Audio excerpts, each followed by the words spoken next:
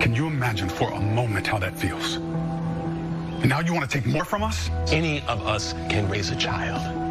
But Miranda and I are the only ones able to do it and honor Dean in that process. To teach her about all the incredible parts of her father that he could never show you because you hated what he did.